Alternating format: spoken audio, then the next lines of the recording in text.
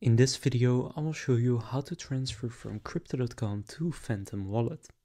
To do this, just go and open up Crypto.com first, and once you are signed into your account, click on Accounts in the bottom. From here, go to your crypto wallet, and then select the cryptocurrency you want to transfer to your Phantom Wallet. For example, I'll just select Bitcoin. From here, click on Transfer, and then click on Withdraw. Now here select an external wallet and then click plus in the top right. From here select a wallet address, and now for the network, first just make sure it's set to BTC at the top. Now open up the Phantom app and just sign in to your Phantom Wallet account. After doing that, click Receive, and here select one of these cryptocurrencies to receive money. So I've selected Bitcoin, and therefore here I'll also select Bitcoin. Now usually, personally, I always use Base or Solana because they have the lowest fees. But let's say I want to use Bitcoin, and just copy the wallet address by clicking on the copy button and go back to Crypto.com.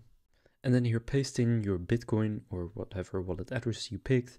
And then after doing that, select that you are the owner of this wallet address if you are, and if not, enter the recipient's name and stuff like that. But I am, so I'll just tick the box. Now for the wallet type, click Select Wallet Type. Now from here, just select Non-Custodial Wallet at the top and click Done.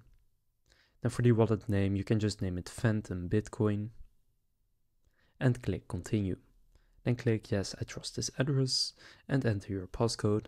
After doing that, it will show up in your list of wallet addresses. Then here just click Withdraw next to it and click Confirm.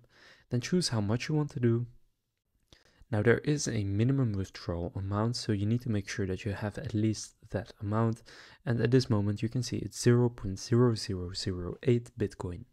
Now I don't have that in my account right now, so therefore I cannot do this right now, but after clicking on withdrawal, you can then confirm it, and then you will need to verify that it's you by entering a few verification codes, and then the money will be on its way to your Phantom wallet.